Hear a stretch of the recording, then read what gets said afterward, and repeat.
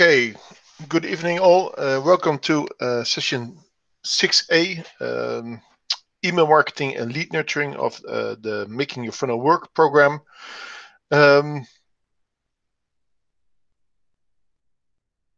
Just a quick recap of the weeks before and sessions before. Customer journey, we talked about measurement plan, analytics implementation. We're coming to running your business, of adding content, advertising, etc. Putting up an optimization and reporting framework, conversion rate optimization in every aspect of your funnel. Content marketing, we're going to talk about that a lot today.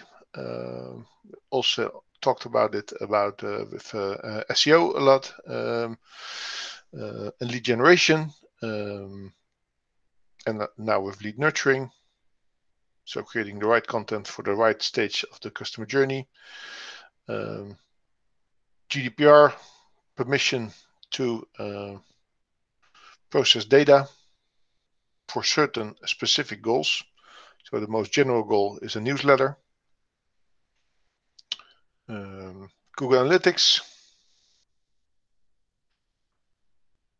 Use goals to measure steps and progress in the customer journey at your website. So in content consumption, UTM tracking for traffic sources, event tracking for everything what happens on site.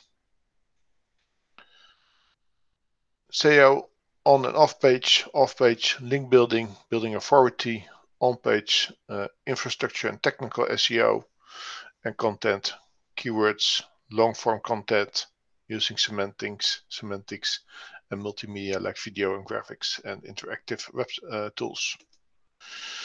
We talked a session about app marketing, how that's a longer customer journey. So in most cases, only with frequent usage, it's a positive ROI to send users to an app. We talked about landing page optimization, value proposition, a very really clear value proposition, nice seductive images or seductive persuasive images, clear call to action with button text and testimonials and ratings, reviews. We talked about trials, getting people into the trial. Don't ask for credit card details. If you want email addresses, send them a confirmation link where they have to click on the link before anything is activated. If you need a phone number for your outbound calls, for demos and other outbound calls, and you really need a good telephone number, you need to send an SMS with verification code. And call them really fast while they're logged in their first session, because you want them to discover your most important features. We talked about social media on a high level, why it's content in the early phase of the customer journey. So not in the last click conversion attribution aspect, but actually mostly in the first click or in the beginning of your funnel. Important for discovery and inspiration. And here the size of the networks globally on monthly active users.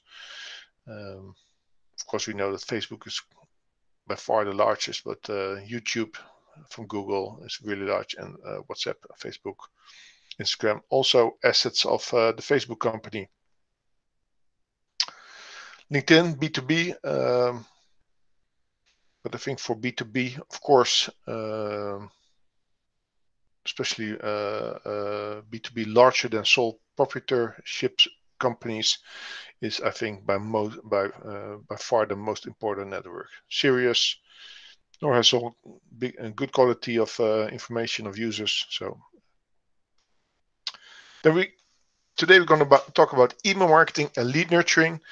Email marketing will be for everybody who doesn't have an app, the most important outbound channel for contacting and nurturing your contacts. It's also, of course, one of the oldest channels of the internet after it is at the discovery of the introduction of the TCP/IP protocol, the internet as we know it. And we're going to talk a little bit about metrics, list building, tools, sending, reputation, text, HTML, delivery rates, marketing automation, personalization, and features you have to look at. For lead nurturing, talk about pain and fit. Old school band qualification, budget, authority, need, and time, schedule, urgent, priority, critical events. Some high-level stats about email marketing. Mobile accounts for 46% of all email opens at this moment. 35% of business professionals check email on a mobile device. 73% of millennials prefer communications from businesses to come via email. Marketers who use segmented campaigns note as much as 760% increase in revenue. 35% of marketers send their customers 3 to 5 emails per week. I think that's a lot. 78% of marketers have seen an increase in email engagement over the last 12 months. I'm not sure what the reason for that is, but it can be that on the one hand, spam filters are improving their services the last few years, and on the other hand, GDPR, so must have opt-in and bad reputation, you really get blacklisted. We'll come to that. 80% of business professionals believe that email marketing increases customer retention. 95% of respondents say marketing emails influence their purchase decisions. 81% of B2B marketers say the most used form of content marketing is email newsletters. 87% of B2B marketers say email is one of their top 3 organic distribution channels. And we talked about that, I believe, content marketing in the distribution section. 90% of content marketers say email engagement is the top metric they track to measure content performance. Source, HubSpot.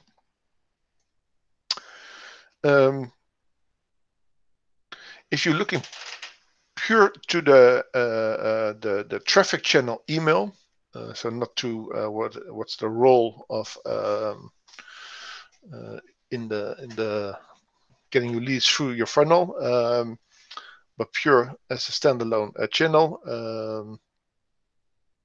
You look at first and foremost to delivery rate and bounce rate. So which percentage of the emails addresses on my list really do get my my email message. Another rate is the open rate. How many which percentage of the people who actually receive my email open it. Click rates from those persons who open it do click it.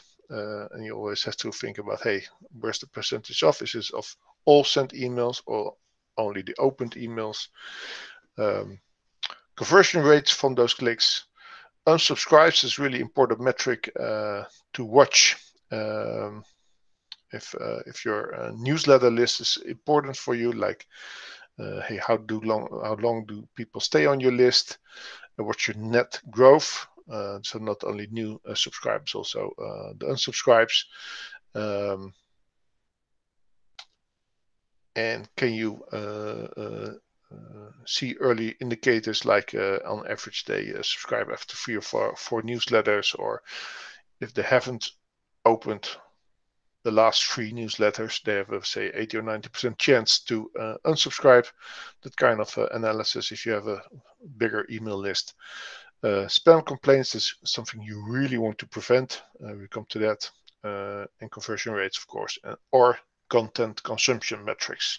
If in case of lead nurturing flow, conversion rates are not that important. Of course, if you have a demo as a conversion rate, it's an important goal, but also if your email is relevant on itself. Content consumption metrics. Managing your sender reputation. SPF, it's a standard policy framework, but it's something smaller than the word suggestion word framework suggests. But you do have to set some configurations and your DNS, so where all your domain registration, etc., is specified. So email platforms like Gmail and Hotmail can verify that you are really the sender and not one of other spam criminal. Use double opt-in. It's a good best practice for also to get your email list really clean and 100% bulletproof for delivery rate. But it also lowers your conversion rates. So it's something you have to balance out for yourself. Clean your list for people who have and a lot of email platforms now do it automatically, but something to watch. But also, like if people haven't opened or engaged with your email for 5 or 6 times, well, maybe you should put them on other list. And your regular newsletter, don't send them to those people, but you send them, say, once a quarter, or you say you put them on a retain list, so you try to get them back with a coupon or another offer. And send regular emails in a steady cadence. I'm not sure if that pronounced as well. Cadence. So those sending houses get used to your reputation. They know, hey, this email address or this domain sends say every news week, say 10,000 emails, and if it slowly climbs, that's consistent with their expectations. While if you normally send 10,000 per week, but suddenly it gets up to 250,000, some checks will go off. Here are some URLs where you can check your own reputation and if your domain is blacklisted. Mostly that won't be the case, but if you get a lot of complaints that, hey, I'm getting into the spam box, or my email's getting into the spam box, that might be something to check out. How do you prevent to get in that your emails get in the spam folder, or how do you get into the Gmail primary tab? Well, ask new subscribers to add your email address to their address book. Use a normal email address, news, info at, your name at, etc. Or your full name, but not email to 23 campaign at yourdomain.com. Don't use spam words in the header of in the subject line, but also not generally in your email. And if you do use those words in the body of your email, quite being a little bit defensive on the low frequency with those words, because there's a list of words that trigger alerts with those email houses. Choose a reliable, good reputation email service provider. Well, most of the big names have really excellent reputations, like MailChimp, ActiveCampaign, Campaign Monitor. What else you don't have? But if you work with a local, or you have a web agency that serves you with one or the other not really big tools, be on your guard. Link to trustworthy domains in your emails. Balance the image to text ratio. So not a newsletter with one big image. And don't buy lists of anybody.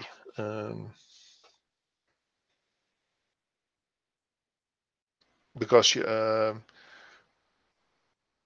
every email address also has a profile of, hey, who sent emails to this address.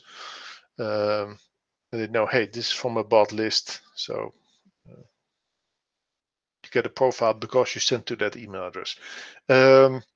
How to get on the Gmail primary tab. Advise people to check their promotion tab and spam folder. You do it on the thank you page, and of course in the welcome message, but especially on the thank you page after you received the order or they filled in the lead form.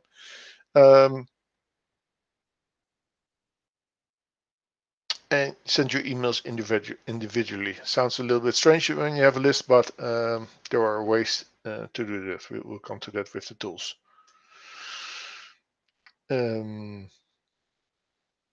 Personalization in emails, but of course it's something similar to mail merge.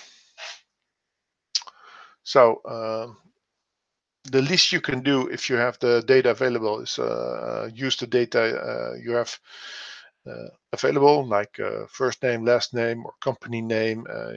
You know what? But personalization is also working with more dynamic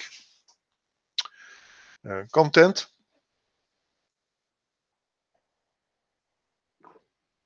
So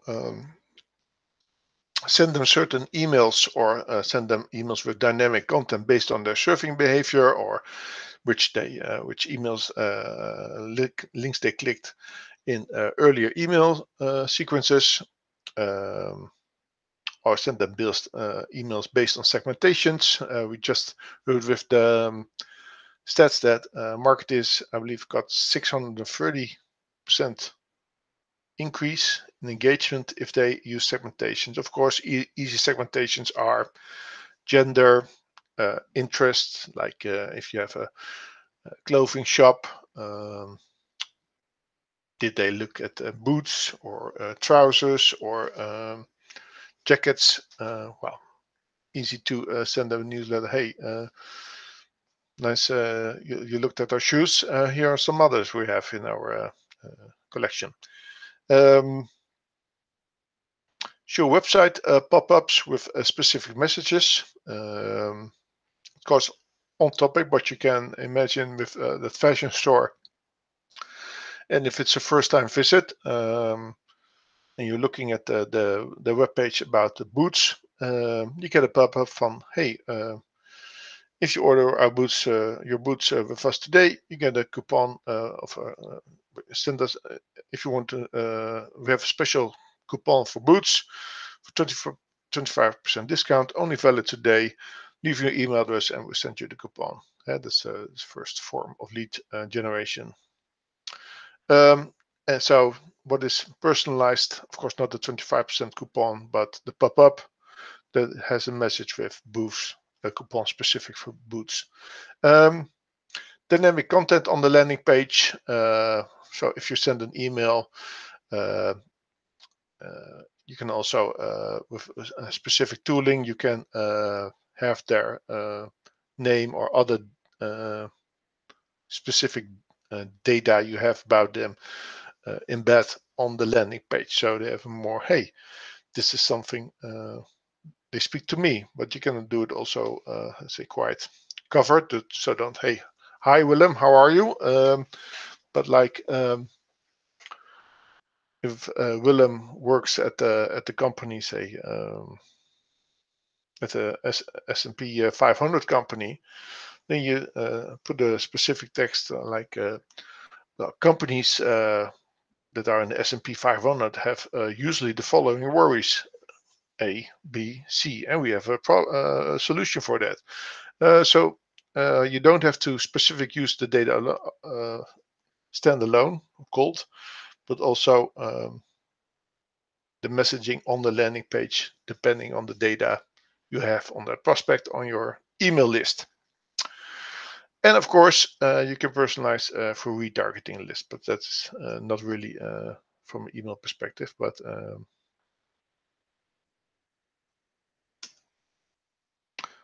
what functionality do you have to think about when you're choosing your marketing automation platform? And maybe this is a little bit big step from email to marketing automation, but there are almost no tools available at this moment anymore that only offer cold, hard email. Yeah, of course, if you have a Google Business Suite or Microsoft Outlook, you use your Outlook or your Gmail as that's your email tool. But as soon as you're really starting to integrate it, for example, with a CRM or any other address list, that's the most platforms that don't offer something like Gmail, Outlook have standard today. So when you are considering a marketing automation, because you want to automate your flow and send the leads through your funnel and engage with your content that you have on your website or in your email newsletters, what can you think about? Chatbots, live chat, forms, so where people can fill in details, landing pages. But landing page and forms, of course, they're quite close-knit functionalities, but they are really something different because a form you embed in the landing page, while a landing page is really a URL string. HTTPS. Pop-up messages, depending if you, so I'm not talking about people you don't know, like, hey, leave your email address, but send them pop-up messages depending on what you know about them and when they visit and where they visit your website. Integration with social advertising, SMS, and other platforms also have now integrations with WhatsApp for Business. So it's really something interesting to look at. Of course, email, but that's really the default. Almost automatically, you get one kind or the other CRM, and this can be really high level to just some more fields around the email address. Lead scoring, sales management, working with deal flows and deal stages, site and event tracking. That's really important to track.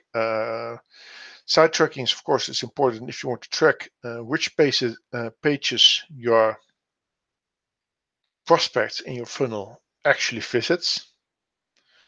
And event tracking is more scrolls or button clicks or link clicks or downloads, other than after a form, of course. It speaks for itself that formally you have to have a GDPR opt-in for site and event tracking, so beware. Automation possibilities. Do they have a really user-friendly editor? And we're talking about editing the email messages. What's the standard reputation of the platform? I believe there's one or the other contest where big platforms get a yearly award or something for how well their sender reputation is. And you as a client benefit from that because your delivery rate will be higher. What kind of integrations do they have?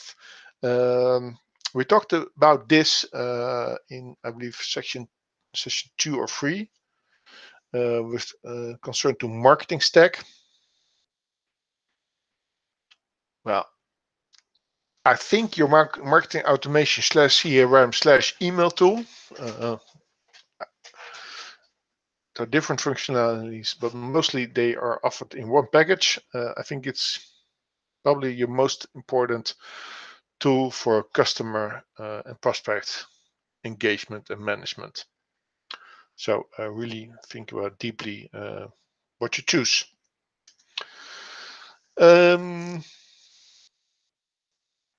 I have here some marketing automation apps listed, of some.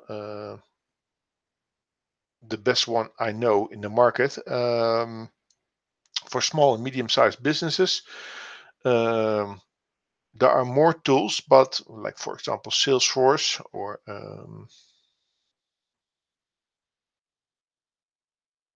I believe Adobe has now bought Marketo.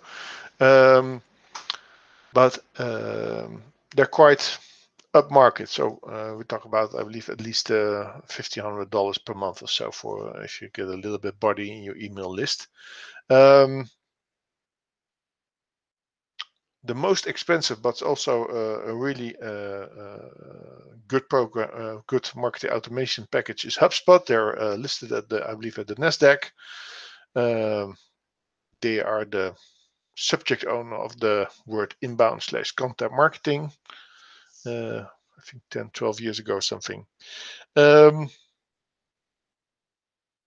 Other really big name in the market is, of course, MailChimp. I believe they have the first few thousand addresses are for free for basic email functionality and list management. Personally, I'm not a big fan of them, but that's just something with the user interface. That's not due to a lack of quality of or something. And I'm personally a big fan of the upper two. I'm a reseller of ActiveCampaign, and I also would urge you to look at Autopilot HQ. Well, take a look at all the apps for yourself. What I will do tomorrow, I will sign you up with a free 14-day trial of ActiveCampaign. It stops automatically if you don't do anything, so you don't have to. But you can look around. So, hey, how does a tool like that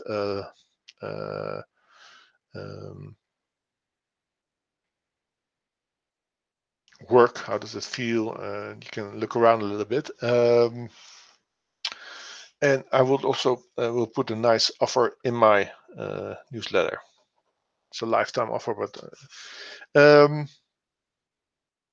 if you have a native apps and you want to orchestrate your in-app messaging and push messaging with email or more channels, then the upper names are not just mentioned are not valid. And the best I can suggest are OneSignal and CleverTap. I believe CleverTap was one of the tools that I know. Well, there are a lot of tools, but that offers WhatsApp for business integration. So WhatsApp with quality is a huge and fully engaged, and everybody who has a smartphone, I believe. So it's really interesting to integrate that channel.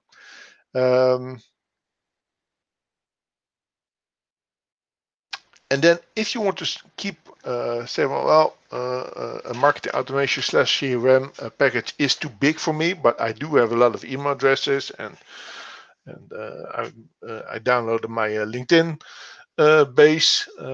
Yes, you can do that.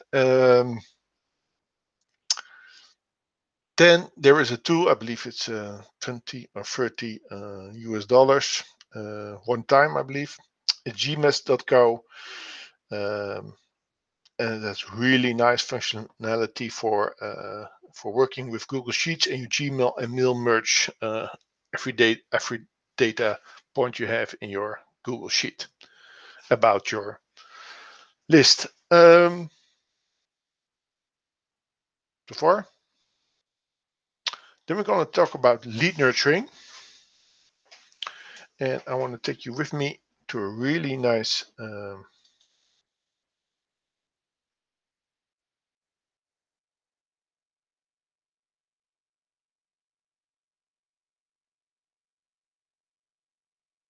article on Medium.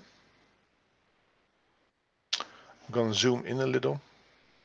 Well, first the overview, and then we're going to zoom in a sec. On the left in the green, you see user stages: visitor, prospect, activated user, customer, active customer, loyal customer. In the middle, you see a lead scoring flow. You the score is in the beginning 0, and it goes higher. It increases to a certain point. The offer suggests at a closing rate of 10-15%. SDR is really outbound calling, sales development representative picking up the phone and make an outbound call. So human time gets invested.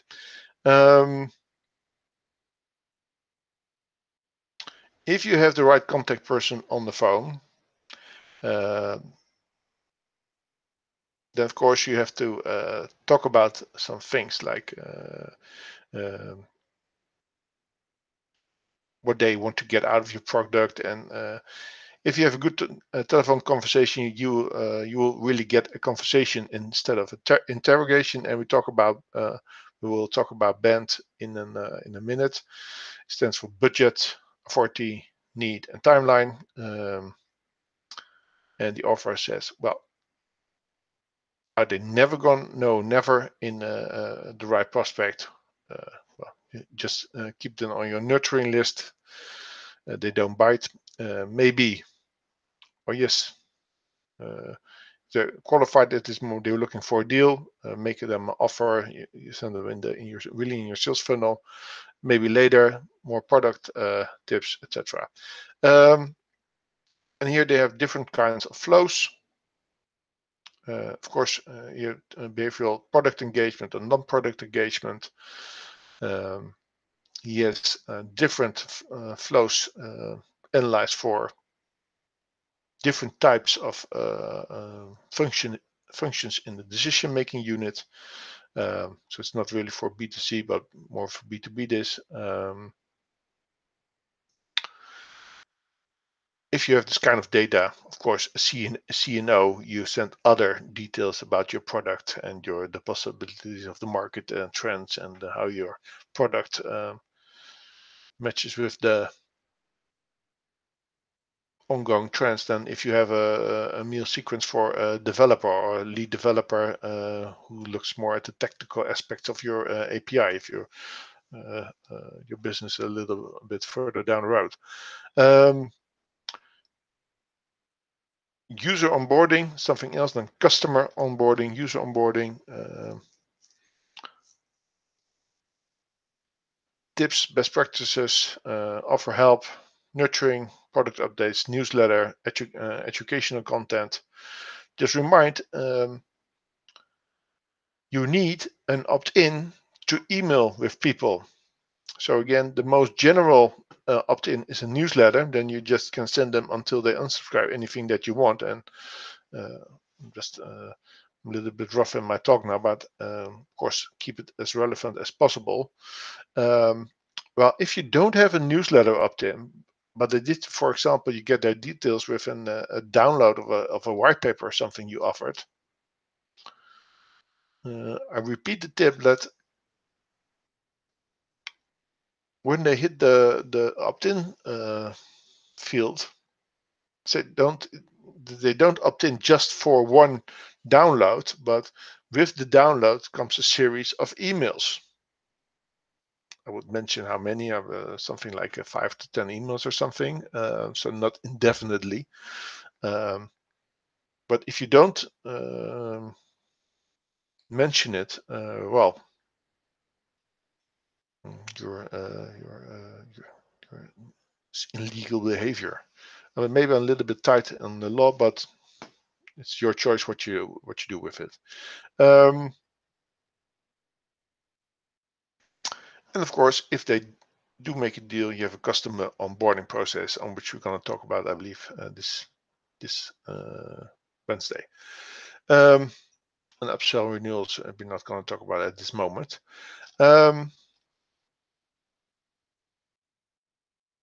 So, having said that, this sheet you already have seen before, I believe 1 week ago. Just to recap, while lead scoring, identify which stage each contact or deal is, identify high value prospects. How does it work? Reverse engineer from past conversions their interaction with your channels and content. If you have already a little bit, track record, data, if you don't have enough conversions or enough data, make assumptions for now.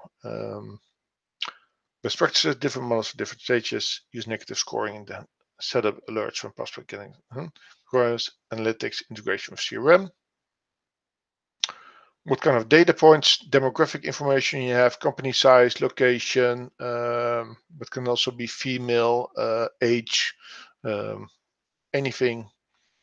lead source information, traffic, campaign, what offer did they see, etc. And behavioral information, and mostly that's a synonym for content consumption. So how would that look?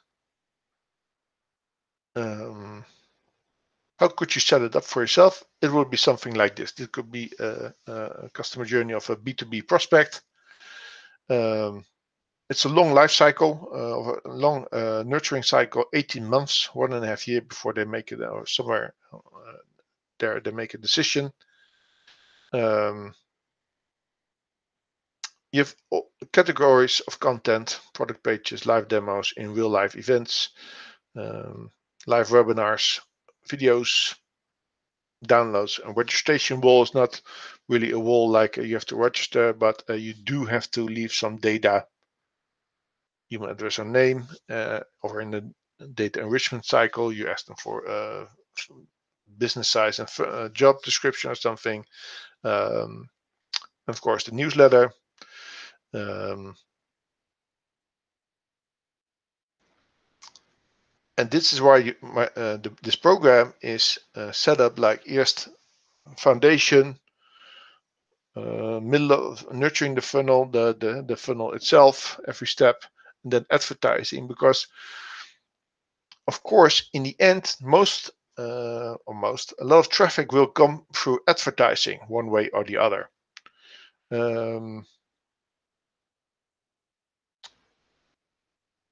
But everything what you do in before increases the ROI on your advertising investment. So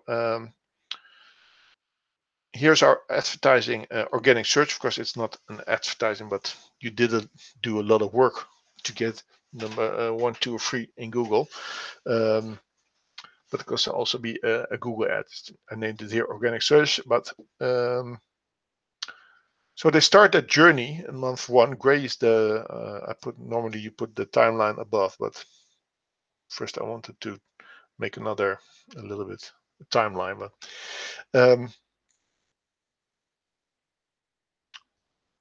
so they start with they look for the top 10 benefits of say having a GDPR monitoring tool or whatever. And they download it and decide, well, I'm going to subscribe to this newsletter also. Also, they look at that same visit to some other pages. They look around at your features, your pricing page, and that's the week after that. They receive a newsletter and they search again for some, and they show up on your website again from organic search. But then they engage with your newsletter. Then you set the retargeting campaign because you have a live webinar upcoming with the best practices for GDPR management software.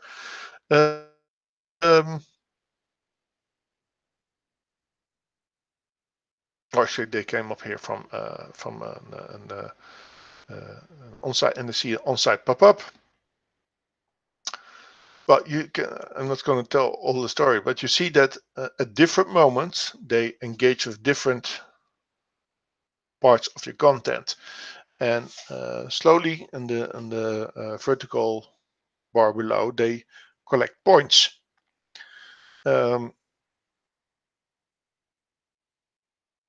If you have enough data about your lead nurturing funnel, you will find out that there were also cut-off points. Like a good cut-off points could be like if they don't engage with your newsletter, depending on how often you send them, after the last three or four emails they didn't engage with you, like, hey, you could send them on a special watch list, like, hey, do we, or send them on a retargeting list form, because we can't reach them anymore with email. We need to reach them with a paid channel, a retargeting list,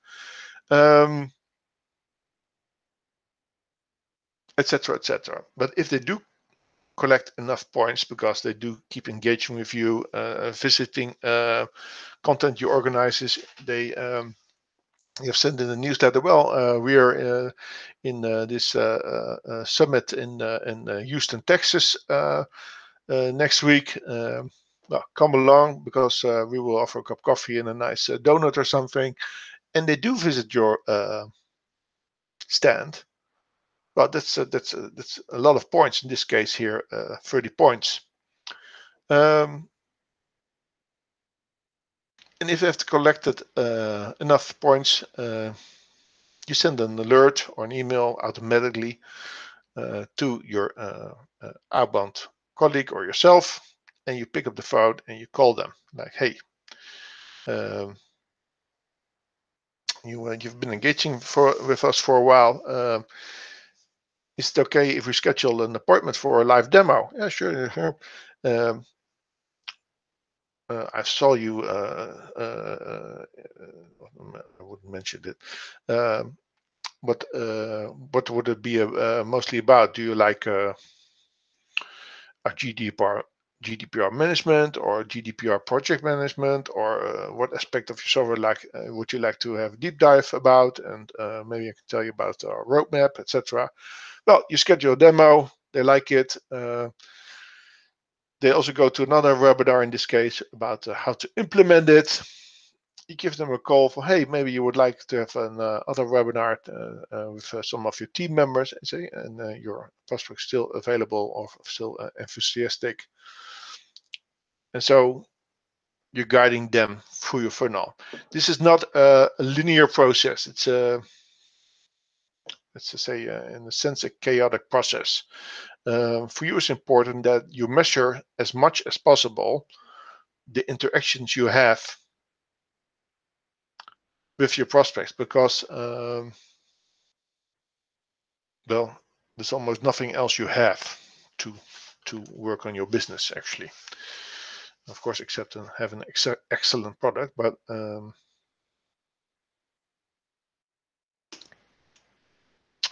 so when they're ready for a sales development representative, well, you want to check for pain and fit. Pain, are you the solution to the problem?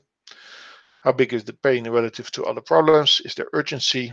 Of course, important is, can you create urgency? Can you create impact? Can you calculate opportunity cost, lost income, save costs, etc.?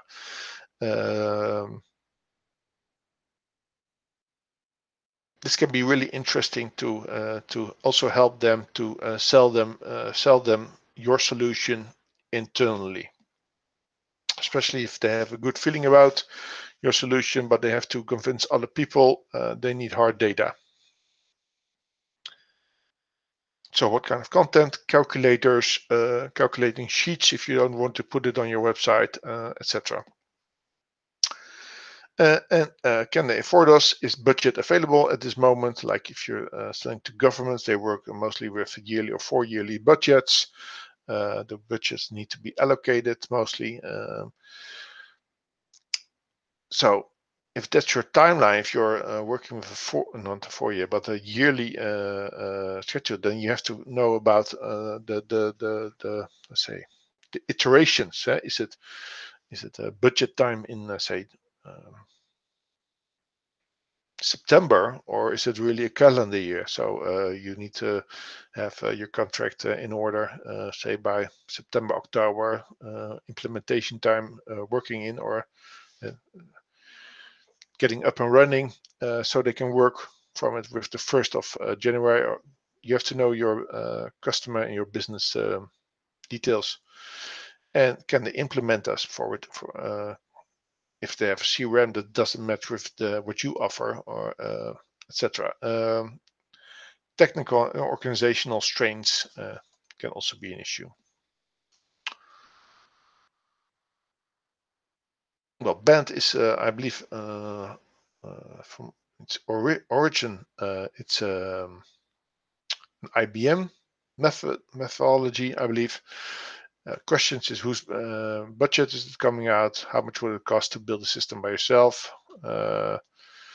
All kind of budget and cost and financial metrics related questions. I wouldn't fire these questions like an interrogation, more like inspiration for you. What kind of information do you have to collect? Authority. Are you talking to the decision maker or an influencer or user?